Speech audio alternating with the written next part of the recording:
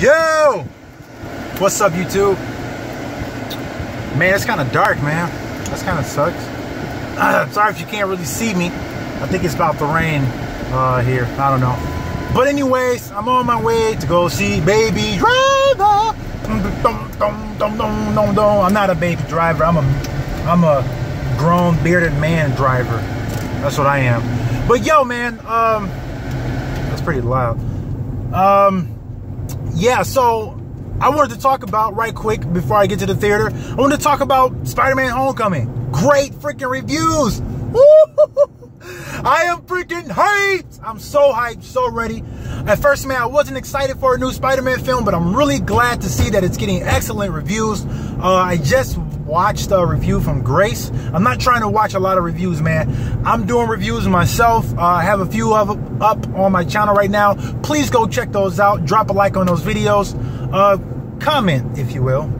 But yeah, man, I'm trying to do reviews myself, so I'm really trying to refrain from viewing other people's reviews to have their opinions sort of kind of have their opinions affect my opinions of a particular film. So I'm really trying to avoid that. But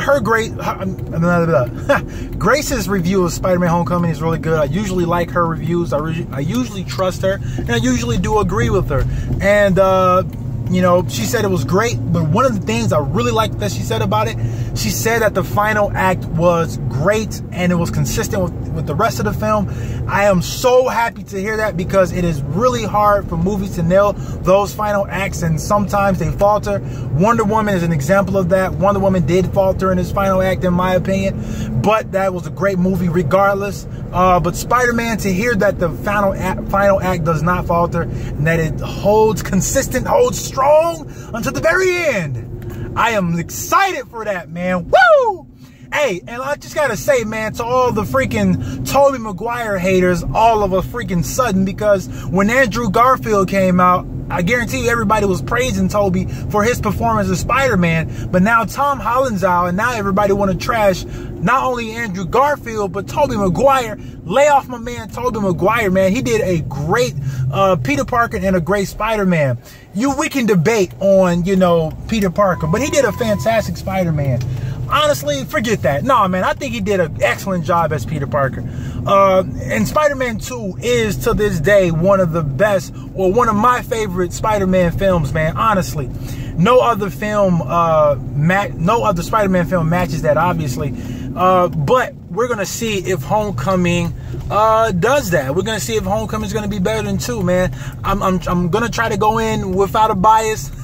I know some of you guys are probably rolling your eyes like, yeah, right. I'm gonna try to go in with no bias towards Spider-Man 2.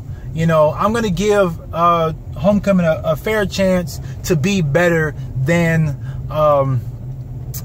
Spider-Man. I'm gonna give Spider-Man Homecoming a chance to be better than Spider-Man 2. I lost my words there for a second.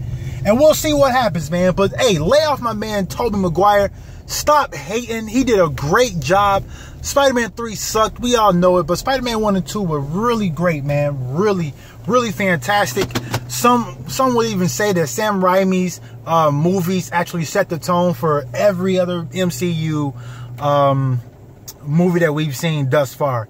So, I mean, those are great movies, man. And all this whole thing about, oh, we get a kid Spider-Man, he's in high school, blah, blah, blah, blah. I'm like, dude, there's nothing wrong with an adult Spider-Man. The adult Spider-Man also had issues and problems. And I mean, he was dealing with things that you and I will deal with on a daily basis.